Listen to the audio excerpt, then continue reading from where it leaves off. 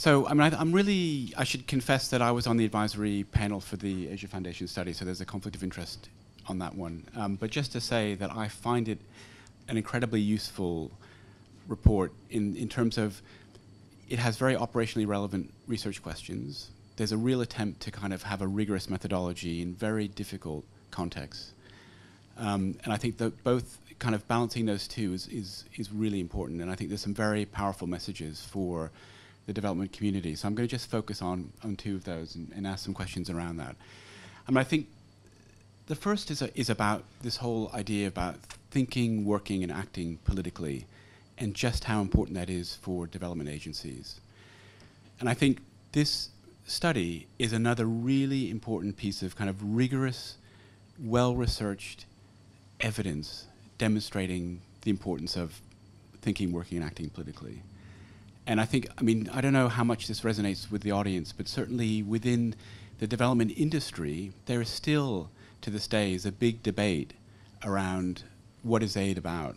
And there's a real tension between two competing models. One which sees development as a kind of public good, which is fairly neutral, and if you provide the right amount of money and technical assistance, you can solve the problem.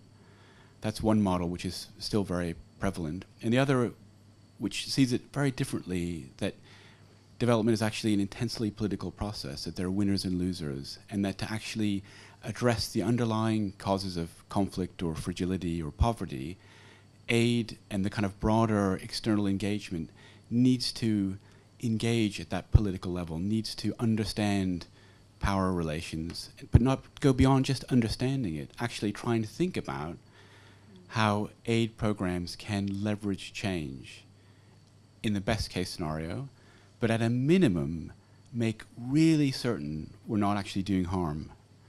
And I think this study reinforces that very well in quite a neutral way, in quite a rigorous way, and it's certainly from where I sit, it's a really important piece of evidence which helps us, provides ballast to some of those debates that we have as development agencies. And I'd be quite interested in Tom reflecting on how this discussion has panned out in the different areas where it's been discussed. I mean, it's important to note that this was actually funded mainly by the World Bank, the one agency which has a mandate not to be political. And I think that's quite significant, and it'd be great if Tom could talk about that.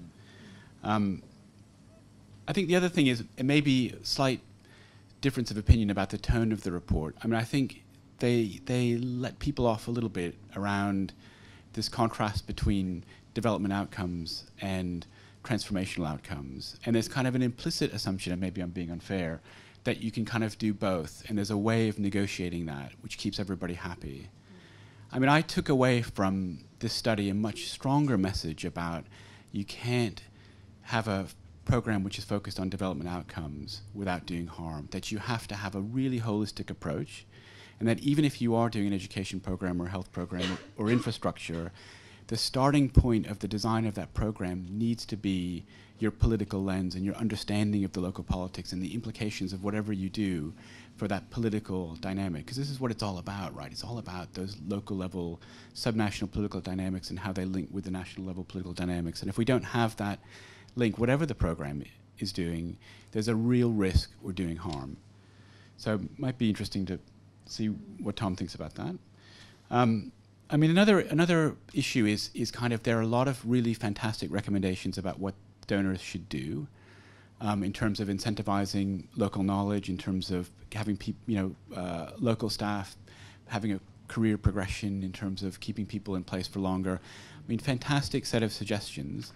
But sitting where I sit, I can kind of understand there are a huge range of institutional blockages to stop that from happening. And so I think they're good aspirational medium-term objectives, but I'm interested in quick ways of trying to address this.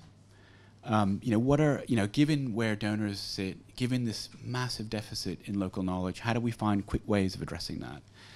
And my own, one model which is being piloted in the DFID program in the Democratic Republic of Congo is where they've actually put in place an expert panel of kind of Congolese experts on national politics, local politics, who have kind of a long-term contract to provide a challenge function to the DFID DRC program. So they're there to kind of provide that local knowledge and to provide the institutional memory, because the thing is that staff just rotate constantly in donor agencies. And so if you have this expert panel in place, that's one potential quick win.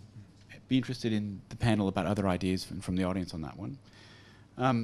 I think the second thing to just flag is, I mean, the real unbelievably stark headline finding about this team, this incredibly skilled team of local researchers, more than 100 local researchers who were national researchers with really in-depth local knowledge.